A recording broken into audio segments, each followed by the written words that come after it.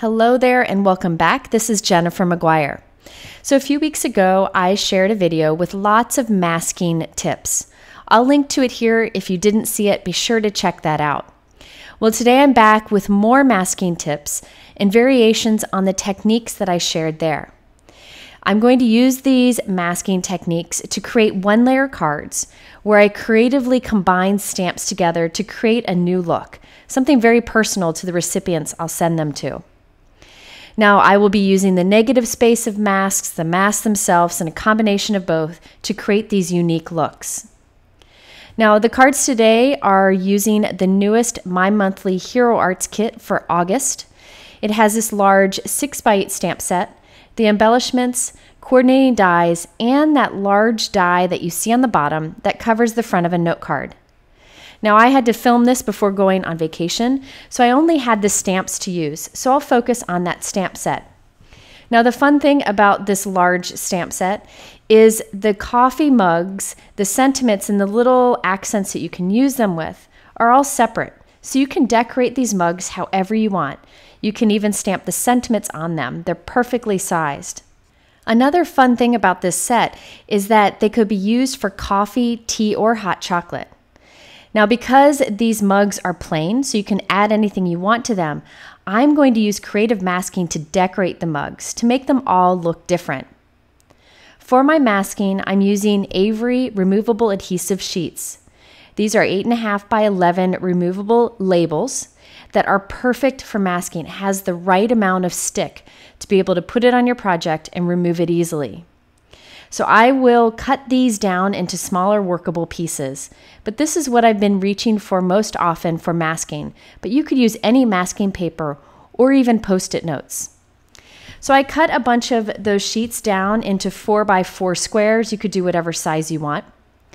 Now you could do one layer of this masking paper, but I'm actually going to double up my layer so my mask is thicker. The only reason I'm doubling up my mask is because I plan to use my masks over and over again to make multiple cards. This will ensure ink doesn't bleed through the layers, but I've never had bleed through with these particular label sheets.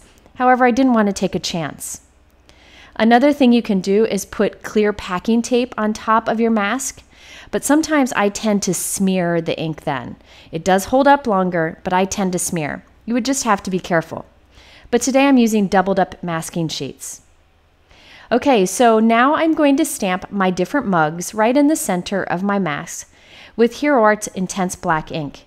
You could use any ink for this. Next, I will cut these out. I'm going to cut right up to the stamp line so that it's a perfect mask with no trim. So I cut right straight into the image, right from the edge of the paper, and then I'll cut around the image.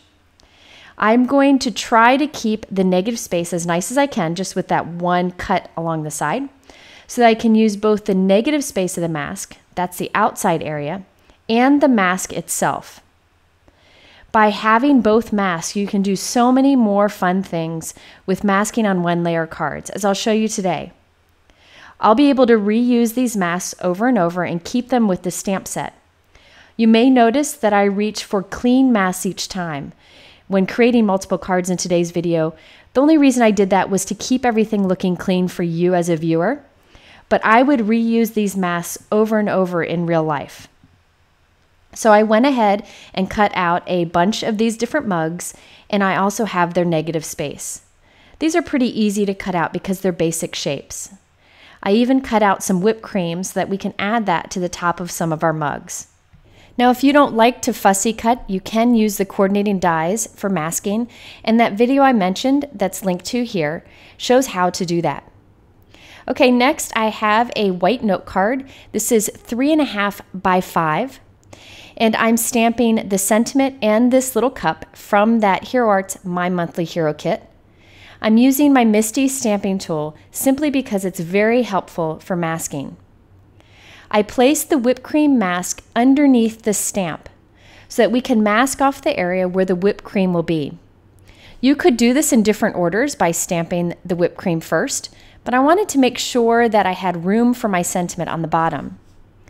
So I stamped that with Hero Art's Black Intense ink, which is a Copic friendly ink.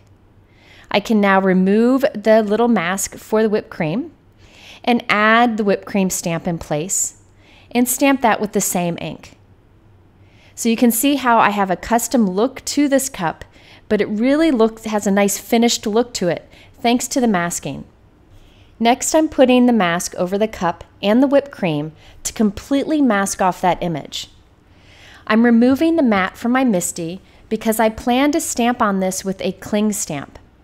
So this is the Hero Art's Floral Doily stamp. It's a great new background stamp, and I'm placing it over the corner of our card. I'll stamp this with Hero Art's Soft Pool ink, and I don't have to worry about my cup getting any of the stamping on top because we have it masked.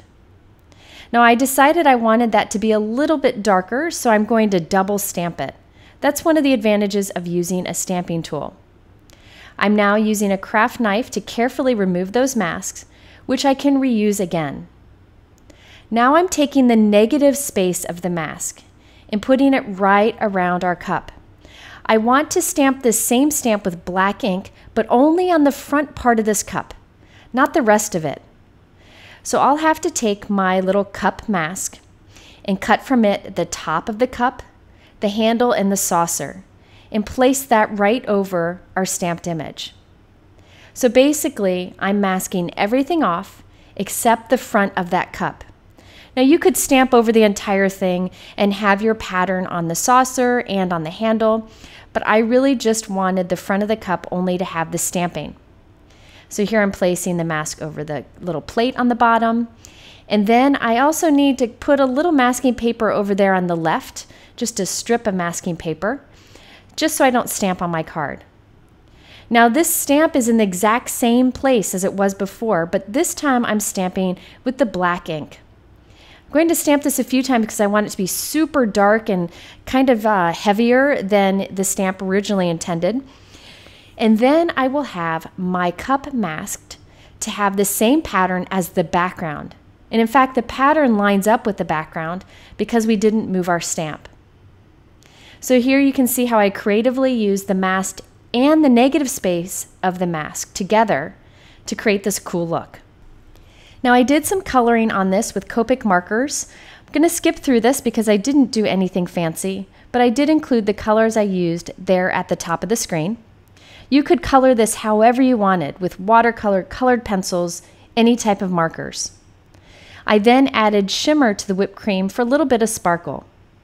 Now you have a few options for a coordinating envelope. This is a Hero Art's Pool envelope, and I'm placing that same Floral Doily stamp right along the flap of the envelope, and I'm stamping that with Tide Pool ink. That way the envelope matches the card perfectly. However, that envelope is bigger than our card. Remember, my card is a little bit smaller. You can use a smaller envelope, like that craft one where I stamped the same image.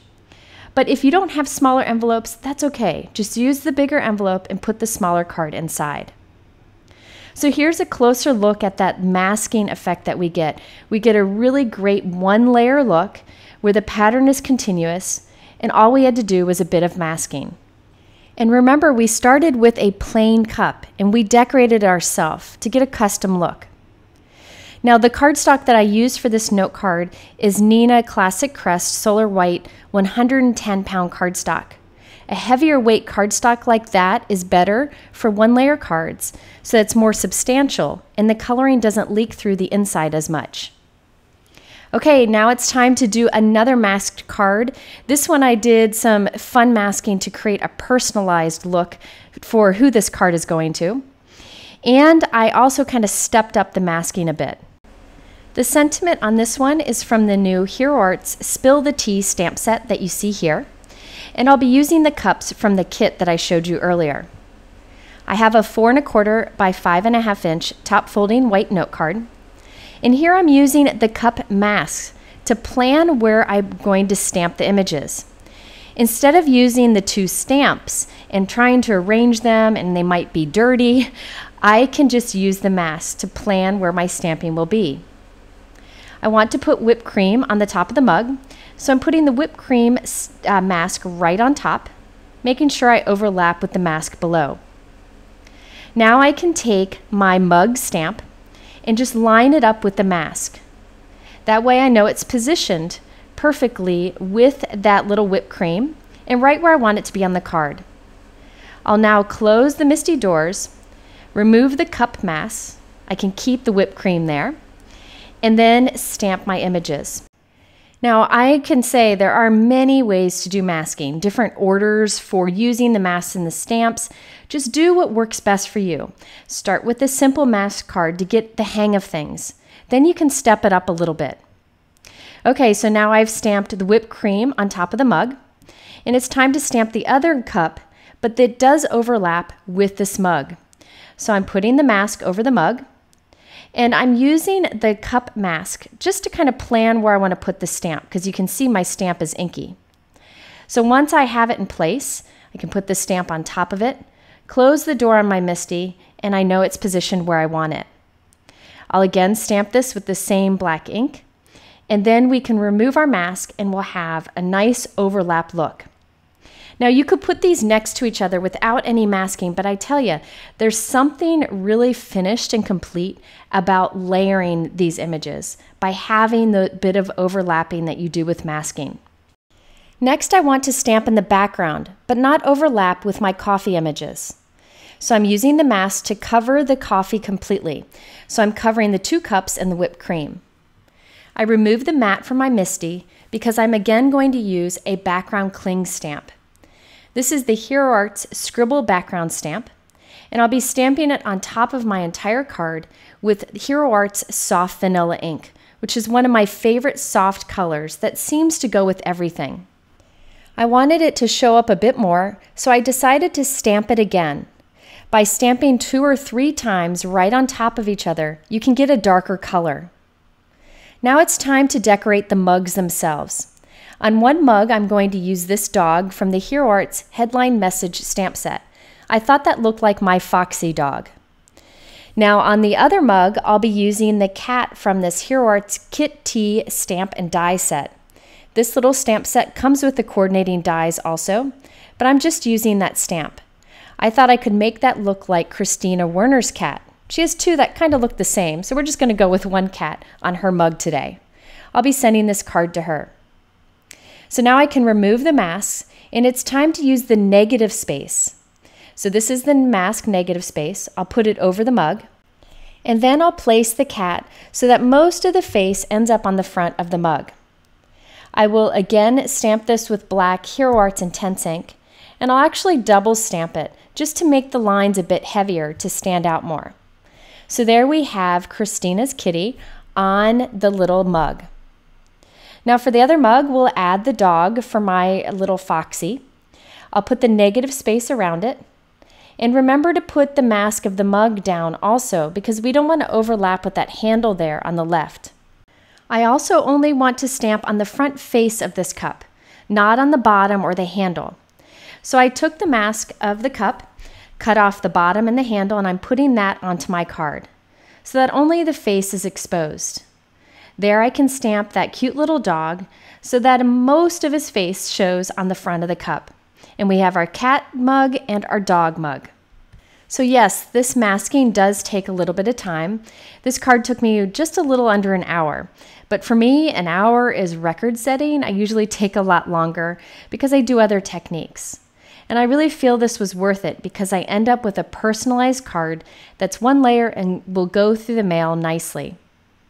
So I added some basic Copic coloring to the mugs, and here you can see the completed card. I also stamped the background stamp on the flap of the envelope so that it would match. So I took those basic cup images and added something fun to them. So look at your stamps, look at any outline images you may have. You may be able to personalize them by combining them with other stamps and masking. Okay, now here is the big masking card where I have 5 different mugs where I personalized each of them for some friends of mine. I went on a girls' weekend and I wanted to send this to the person who hosted us, so I put a mug for each of us that were there. Okay, so I wanted to show you how to kind of plan out masking. Remember, I talked about this in my last video. Check that out if you haven't. But here's another option. I have a 4 1/4 by 5 1/2 inch white note card inside of my MISTI, and I'm using the mask again to plan where I'm going to do stamping. I could use the stamps themselves to lay out like this, but it's hard when they overlap, and my stamps are often dirty.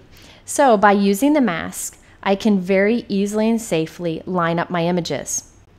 Now for today's card, I decided to line up these masks, then take a picture with my cell phone so that I knew where I wanted everything to be.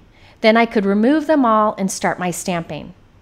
There are other ways to do this. Again, that video shows another way, but this is what made sense to me today. Now I'm starting with the images that I want in the front most. So that's this little cup and this bigger cup. I line the stamps up with the masks, and then I can remove all of the masks from my paper, except for the little whipped cream ones. I want whipped cream on the top of these cups, so I need to leave those masks in place. Now I do find that this Avery label that I'm using for masks is great for sticking down and removing multiple times. So these masks will last you a while. So now I'm stamping these 2 cups with black ink. When I do masking, I like to double stamp just to make sure the ink gets right up against the edge of the mask. Okay, so now I need to cover these 2 cups and start adding the other cups behind them. One way to save time when doing this is to stamp multiple images at once, like I'm doing here. Another thing you could do is make many of these cards at once. Since I have the masks already created and I have the stamps in my stamping tool, I could just switch out the card and stamp it on several cards at once. Here I'm adding a little straw and also the whipped cream to the top of the cups. So you can see each of these simple cups is a palette where I can add my little personalized images and the letters. At this point, I could put masks over all of my cups and stamp something over the background, but I was afraid that was too busy. So instead, I'm only stamping on the cups themselves. Starting with the cup in the middle, I'll cut the little plate and handle off and place that onto our card along with that negative space. This will make it so that only the front of the cup is exposed, and we can stamp onto that. Now for the letter on each of the cups to stand for each of my friends, I'm using the Hero Arts Alphabet Soup stamp set. Any alphabet stamp set should work for this, or you could even write the letter in by hand. So on this cup, I'm stamping a K, and then I'll stamp the dog, and this will be for my friend Kathy. So I've stamped that, and now we can move on to the next cup, just removing the mask and seeing how it was perfectly positioned just on the front of that cup. Next, I'm moving to the tall cup. This one will be for me. I like flowers a lot, so I thought I would use a flower image. Again, I'm cutting off part of the mask to mask off the bottom of the cup and the handle and the top so that we don't have overlap with that. So here I have a flower from the Hero Arts You're Beautiful stamp set, which I'll show you in a moment. I'll stamp that with the black ink, remove the mask, and then we can move on to the other cups. So I repeated the process for each of the cups, making sure just to stamp on the face of the mugs. And I used an image that kind of matched the personality of each of my friends just to make it a little more fun, and I added their initial. So next I did some coloring on this. I didn't do anything fancy, but I used my Copic markers because I find that's what's fastest for me, but any coloring method would work. So here is the completed card. We have Christina Werner with the little kitty cat on the left.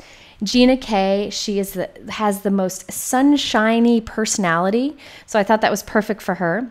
We have Kathy Rakusin in the center with the dog. I'm the mug there with the flower and the J. And the unicorn mug with the H is for Heidi Crowell. She's the owner of Simon Says Stamp, and she just has such a bright, fun personality that I thought the unicorn was perfect. So there you have a way to take some of your simple outline stamps, combine them with other stamps with some creative masking to create personalized cards. I hope you'll try some of these tips. Again, start simple like I did in this video and kind of work your way up to the more advanced masking. I appreciate you watching this video so very much. I link to the supplies that I use below in my YouTube description. In the middle are a couple other masking videos that you might like. If you haven't done so, hit subscribe so you can see other videos. I thank you for stopping by. We'll see you soon and have a great week.